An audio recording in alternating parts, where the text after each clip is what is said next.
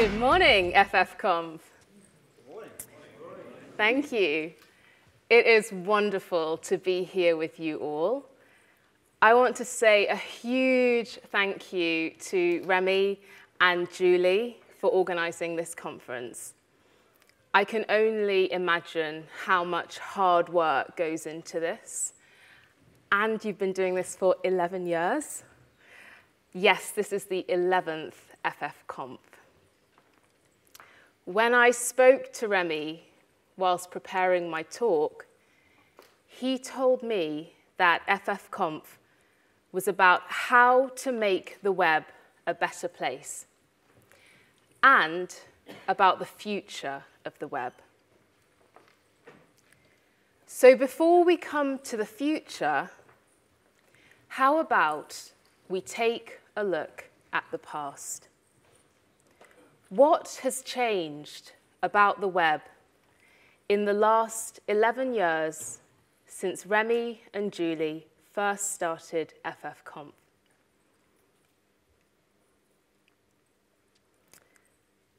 "11 years ago, about 1/4 of the global population were active internet users, according to the World Bank. Today, that's more than doubled to around half the world. In 2008, Google released a new browser called Chrome. Now, it's the most popular way to use the web. The first Android phone was introduced, and the year previous, Apple released the first generation iPhone, and the idea that websites be mobile-friendly came into play. A lot has changed in the last decade or so. What about the things that haven't changed as we would have liked? It's been 5 years since the most well-known tech companies first released diversity reports, revealing that workforces were overwhelmingly white or Asian men. Despite their business successes, none of these big tech companies has made much progress in diversifying their workforces. In 2014, Apple, one of the largest tech companies by revenue, had 20% of its technical staff as women.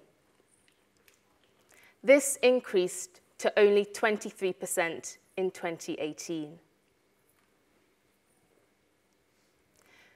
At Google, the share of US technical employees who are Black rose by less than a percentage point since 2014. At Google, there were 1.1% Black technical staff. It's now 1.5%. At Facebook in the US, there were 3% Hispanic technical staff in 2014. Last year, there were 3.1%. In the UK, UCAS data, that's our university enrollment service, from September this year shows that 80% of computer science graduates were male.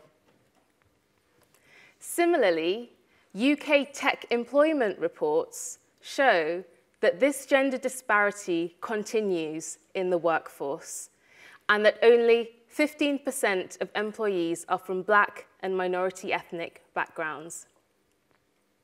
We have a persistent and structural problem with diversity in our engineering community.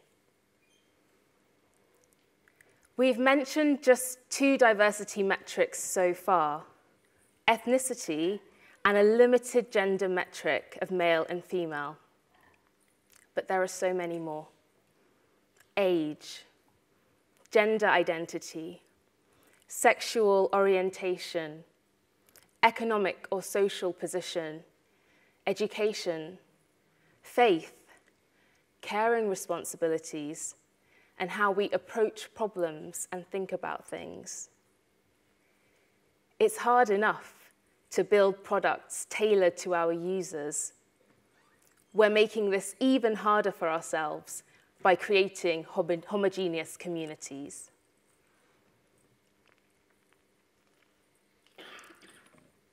There have been numerous reports of facial recognition systems that misidentify Black people.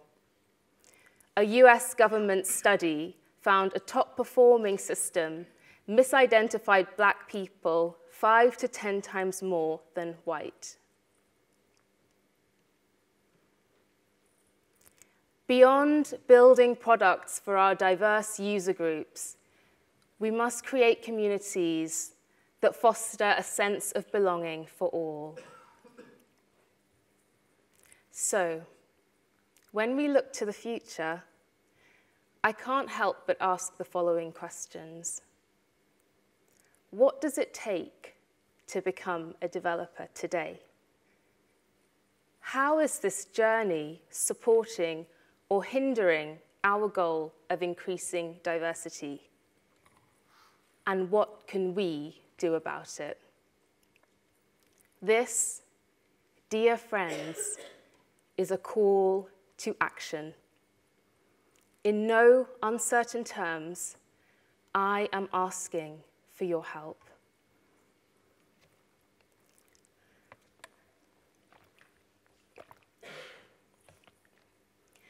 Today, I want to convince you that you have the power to make the web a better place.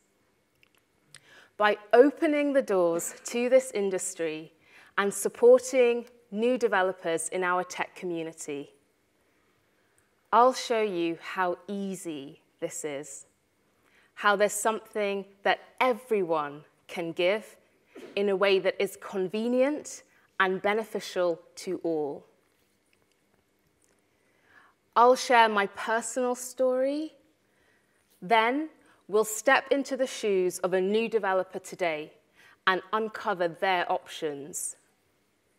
Finally, I'll give my advice to professional developers and engineering leadership about what they can consider doing to contribute to a more diverse engineering community.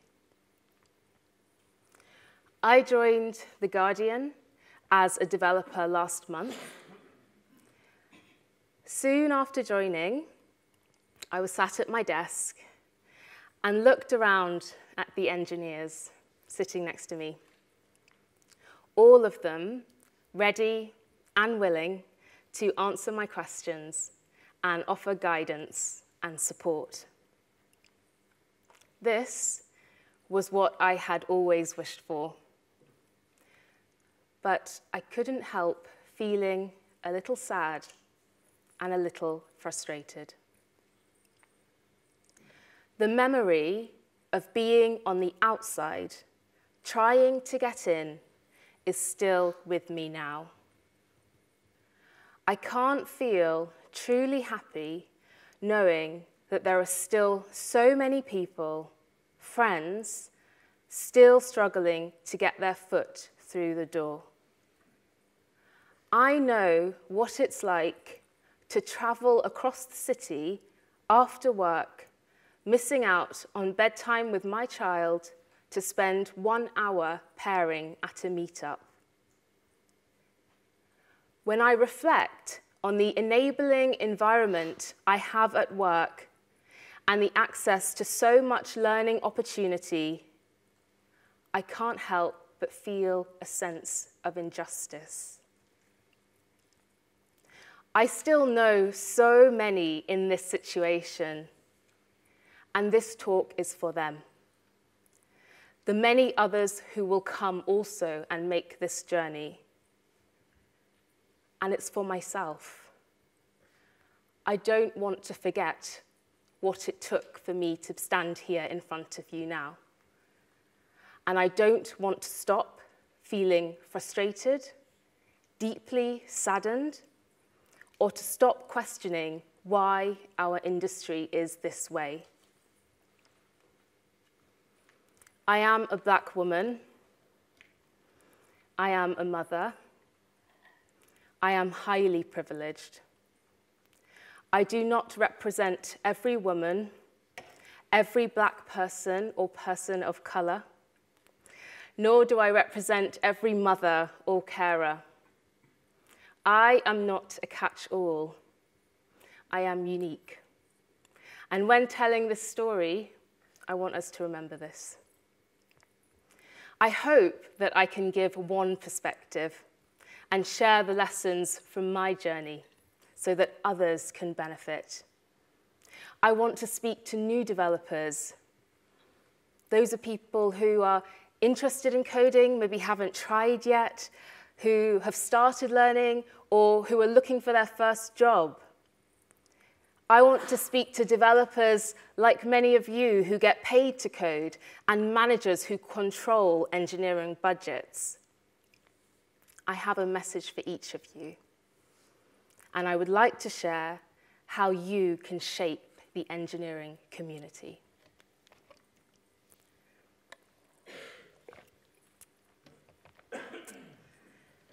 Let me share my personal story of how I became a developer. Prior to teaching myself how to code, I was very lucky. I was living my dream of working across sub-Saharan Africa. I worked in finance and investment roles, which required a lot of travel. When my husband and I decided to start a family, I thought that I could continue my work and travel, but this idea just proved my complete ignorance. After having Zachariah, I thought I would be back at work after 3 months. I didn't go back until he was 12 months old. My biggest challenge during those months was chronic sleep deprivation, which led to depression.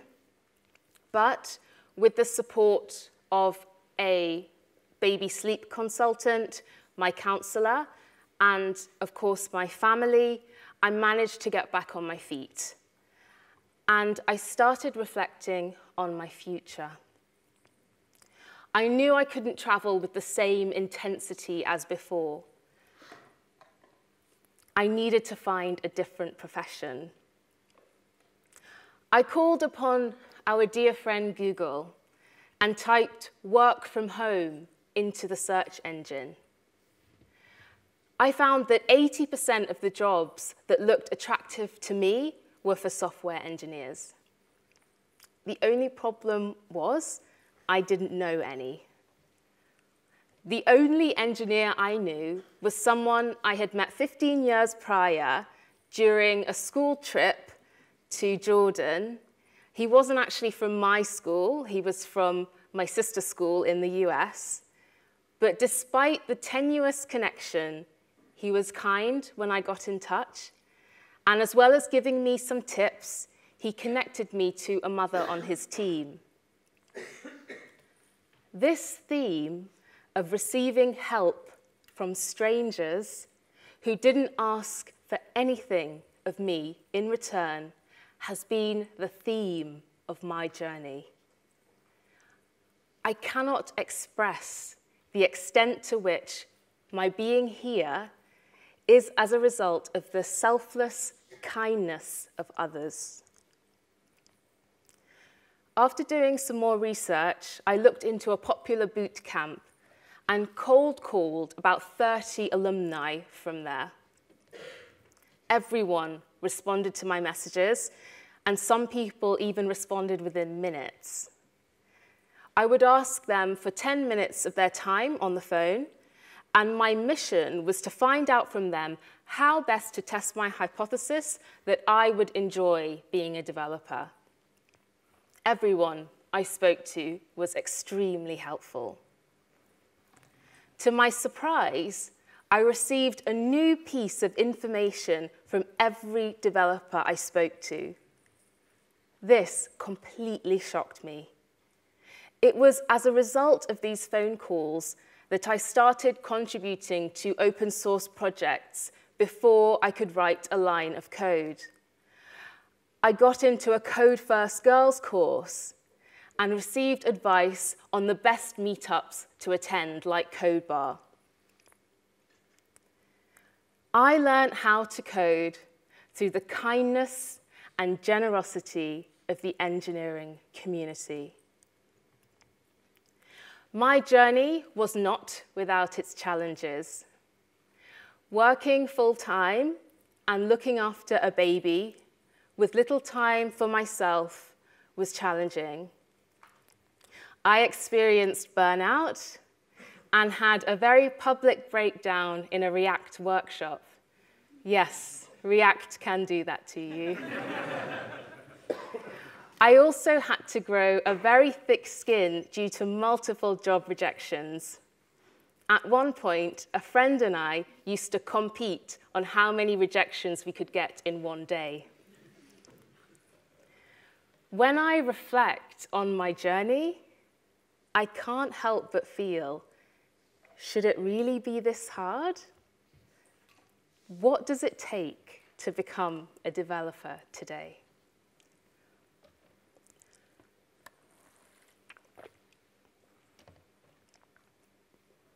Let's put ourselves in the shoes of a new developer, someone looking to get into the engineering industry for the first time. As a non-computer science graduate, the main routes in are likely to be a boot camp or the self-taught route. In this section, I will argue that boot camps are not accessible for all, and that self-taught developers face a number of challenges to get into the industry. This could be having significant implications on diversity in the engineering community. People from underrepresented groups are not going to enter our industry as mid-level developers. They are not going to come into this industry as senior developers or managers. They are going to come in as entry-level and junior developers. I believe that we cannot expect a meaningful change in the participation of underrepresented groups in engineering without changing their journey into it. Let's first look at boot camps. What does a boot camp offer? They give students a curriculum, peers to work with who provide accountability and motivation, and alumni for networks, teachers, hopefully, this isn't the case for all, and support to get a job, again, hopefully. There are some challenges with this option. Boot camps cost money, around £8,000 for one in London. And there's also the opportunity cost of not working for the duration of the boot camp.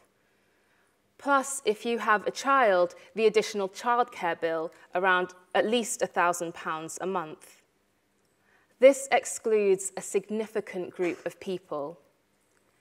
I really applaud the companies providing scholarships and salaries to people on boot camps. But these opportunities are too far and few between. If you don't live near a boot camp, one might not be accessible for you. One of my challenges was the inflexibility of such courses. As a mother who was breastfeeding, the thought of commuting into the city with no flexible hours felt too stressful. Boot camps have a reputation of being fast-paced. Many tend to cover a range of material in 3 or 4 months before students have to find a job. Finally, there has been coverage on Twitter challenging the quality of boot camps. Kezia, a developer in the US, has made it their mission to uncover bad practices in the boot camp industry. And this is bringing up various examples of students paying for poor educational services. So if you're someone that cannot access a boot camp for these reasons or others, what do you do? The self-taught route is the option we will explore. This is the one that I took. Whilst this is of course challenging, for some, it may be their only option. The curriculum is an easy one. There are so many free online resources like those available from Free Code Camp and Code Academy. Those who are self-taught must find their own teachers and peers. This is probably the most defining part of my journey. I couldn't have done it without the kindness shown to me by developers willing to give their time for free. I found my own teachers through contributing to open source projects, attending free meetups, applying for diversity scholarships for conferences like this one, and cold calling people on LinkedIn. These teachers helped me with my code, and they guided me on what I should be spending my time doing. There are so many options when you're teaching yourself, which language to learn, what to build, which framework to use. That's where building a network and discussing these questions with peers and experienced developers can really help. It was getting a job that I struggled the most with. I really appreciate the entry-level schemes that I benefited from, for example, the one that we have at The Guardian, the Digital Fellowship. There are other companies that offer such schemes, such as 8th Light, Sky, and BBC. Unfortunately, there just aren't as many as we need, and I think this is something we need to work on, which I'll speak about later. Related to this, tech interviews and recruitment processes are often flawed and can discriminate against those from unconventional backgrounds. It took me months to learn how to complete technical tests, and even now, they're a huge struggle. Tests often cover computer science fundamentals, even when the job in question may not require that particular skill. In addition, employers must understand that completing tests whilst working and with personal responsibilities is extremely challenging. One HR recruiter I interacted with gave me a technical test on Friday and without asking any questions, expected it back on Monday. We need nothing short of a recruitment revolution in our industry. Overall, while there are significant challenges associated with the self-taught route, there are definitely some positives. You can set your own learning pace and define your own goals. You can give yourself ample time to search for a job, which decreases the stress associated with it. Also, you're likely to pay less money, which is a huge plus. So in this section, we've spoken about the features of a typical bootcamp, why they are not accessible for all, and that those who choose the self-taught route face a number of challenges. They must find their own teachers. They may need to fit their coding practice around their working lives and personal responsibilities, as well as grappling with finding an entry-level job. Overall, it's not an easy journey. As professional developers, what can we learn from this? One of the main takeaways for us is that a non-conventional route into tech can be challenging, and that people like you have the power to make all the difference. Change is in your hands. I am here because professional developers like you gave me their time, energy, and support for free. It's a lot to ask, but I hope we'll convince you that you can have a hugely positive impact.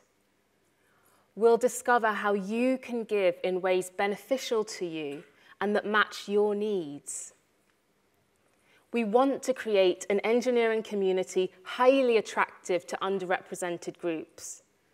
One of the ways we can do this is by supporting new developers to get a foothold into the industry. There are many people struggling to get access to the knowledge they need to successfully pass a coding test or to gain the networks necessary to get their first job.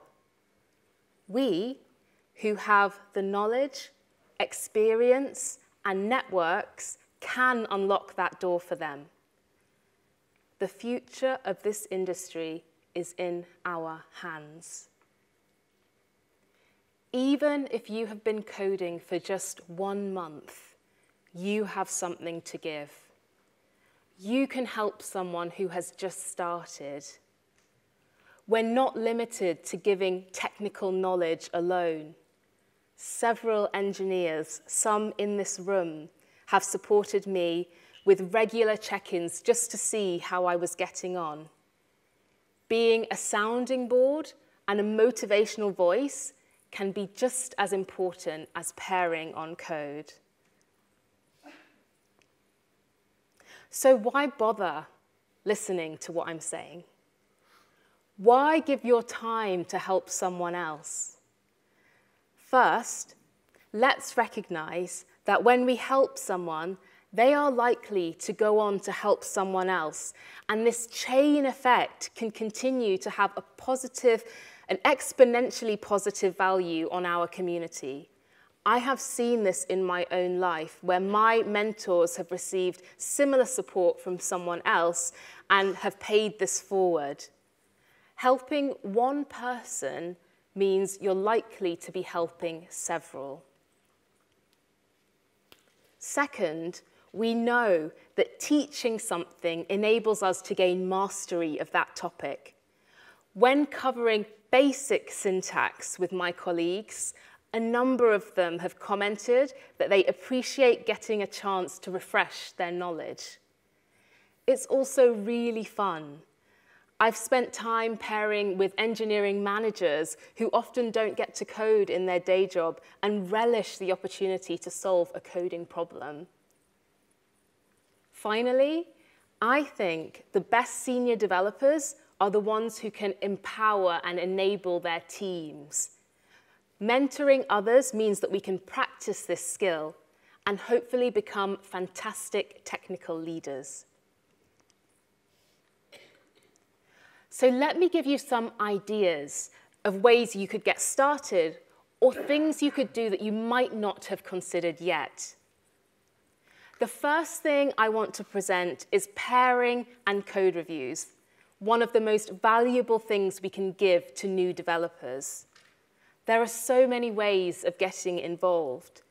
The most common is meetups that often take place in the evenings or on the weekends, such as Code Bar or Code First Girls.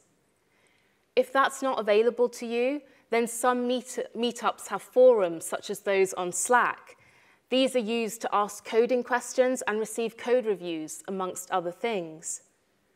I often resorted to using these when I was stuck on code and found them really useful. This is a great way to offer technical support asynchronously and from a place that suits you. Another platform dedicated to this concept is Exorcism, which I am a huge fan of. Mentors offer code reviews on submitted coding challenges. I've often found the mentors go above and beyond in their feedback and take so much care in this. The greatest challenge I faced was finding a job. I would often see job adverts and message developers who work there on LinkedIn to ask for support. Usually, people were really forthcoming. I know LinkedIn isn't everyone's favorite, but whatever platform it is, offering advice to new developers interested in working at your company is really beneficial. This could be done asynchronously too. You could write an article on Medium, post a Twitter thread, or make a YouTube video. Some developers offer their own office hours, which they do on a live stream, or some offer a few one-off mentoring calls with new developers. There are so many ways to help, which you can do in mediums and with regularity that suits you. Another great source of support came from conferences. I remember going to my first ever tech conference. I met a CTO who introduced me to his whole team. I couldn't believe that he took the time to really welcome me into their circle and make me feel like I could hang around with them. I'll never forget that gesture, and I hope I can replicate it for others. I recently learned about the Pac-Man rule. This is where you keep an opening in your physical circle in the group you're speaking with to show that anyone is welcome to join your conversation. Short of holding a placard at conferences to attract new people to you, you can try participating in a conference's buddy scheme, messaging on Twitter to say that you're happy to meet any new people and offer them a helping hand. I'm really passionate about open source projects. It's actually one of the reasons I'm a developer today. The stats on participation on open source from underrepresented groups are in desperate need of change. You can help with this by being a great open source citizen, upholding best practices by giving positive and constructive code reviews, keeping documentation up to date and useful, offering help to new contributors, and even remote pairing with them if you can. Some amazing developers live stream their open source contributions, which is phenomenal. General mentorship cannot be overrated. I have a monthly call with a CTO who rejected me from his job application. I was really happy that he was willing to support me in this way. We discuss work-life balance and my goals. If you prefer this style of supporting people, this can be really valuable.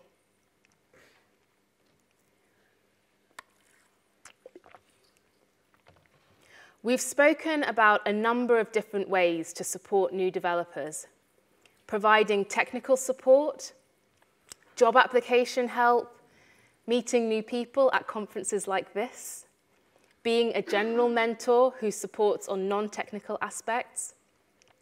We've also seen that we can help people asynchronously, a few hours a week or just a few minutes. There are so many ways you can give that suit your time and other constraints. Nevertheless, you might still be thinking, Amina, there are still reasons why I can't do this. So let me try and anticipate some of these misgivings. You might be thinking, I'm struggling for time already. I cannot add another thing to my to-do list. I would say, do something really small regularly. For example, I'm mentoring a few new developers, and every Monday morning on my train into work, I'll send them a quick DM on Twitter just to find out how their previous week was and what their plans are for the coming week. It's quick, but so incredibly effective. We tend to perform better when we're accountable to someone. This was a practice gifted to me from my mentors. You might be thinking, Amina, I've only just started coding, or I've only just got my first job. I don't know enough. I would say you definitely do. If you falter, Google is there, or there are other people that can help. Some of my most enjoyable moments are pairing with someone when we both don't know the language we're coding in. You might be thinking, Amina, I've never done this before. I don't participate in the tech community, and frankly, I just don't know where to start. If that's you, think about the options we've presented here and choose a place to start that best suits you. It's about experimentation. I'm sure you can find what works. The important thing is to just get started. The diversity metrics in our industry are simply unjust. Let's open the door and make it easier for people to join us here. I invite you to be part of the solution. The next people I would like to speak to are our engineering managers and anyone who has an influence on budgets and hiring practices. I have a bone to pick with you. First, I find it saddening that our industry doesn't take better care of new developers. I feel it's one of the major bottlenecks keeping our community so homogeneous. Through my experience, I learned that junior developer roles were in fact not tailored to new developers. Take a look at some of the requirements. It's not unusual to see expectations of commercial experience in not just one language, framework, or tool, but several. Software development is a craft. Similar to guilds, it's a practice that is learnt not just once, but over and over again. Craftspeople typically learn through practice. Expecting diversity statistics to change in our industry without creating an open door is doomed to fail. Let's acknowledge that requirements for junior roles are often very high. We need more entry-level jobs. One of the things I love about my current employer, The Guardian, is that they've created a scheme specifically for those seeking their first developer role. We need many, many more such schemes. Let's also note that we cannot hire juniors without putting in place proper support frameworks. I like the idea of a ratio of 3 developers to every new developer, but every team is different. Find what works with you and design your teams and budgets with this in mind. How are we incentivizing our engineers to take part in the wider tech community? Not everyone, including myself, is able to give their evenings and weekends to do community work. If your engineers volunteer at a meetup in the evening, let them have the equivalent amount of time off the next day. Another great idea is to run office hours. This is where once a month you welcome new developers into your office where they can spend an hour or so pairing with your staff. Support engineers to pair with new contributors on active open source projects. I can't think of a plausible reason not to let your engineers volunteer for even just 1 hour a week. If this isn't available to you, you could consider sponsoring conferences like this with diversity scholarship. How about giving your office space for a meetup? I've noted a few ways you can influence your team as a manager. Offer truly entry-level roles, support systems, and incentivize and encourage engineers to support new developers in ways that work for them. I feel indebted to the mentors who have volunteered their time to help me. And I always feel so positively about the companies who are doing this good work. You too can be part of this positive change. Today, we've spoken about some of the challenges new developers may face on their journey. We've noted that this makes it even less likely for us to build the diverse engineering community we so desperately need. We gave advice to professional developers and engineering managers on what they can do to help. We suggest developers pair with those seeking to enter the industry, offer support with job applications, and we noted that this work can fit a variety of schedules. We've challenged engineering management to support staff to give their time, incentivizing and encouraging them to do so, to offer supportive entry-level roles and programs.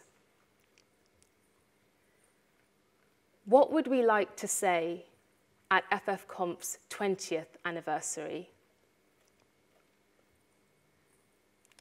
I would like to say we did our best to include people who face high barriers to entry into our profession.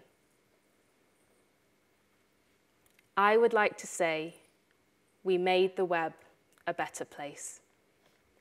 Thank you.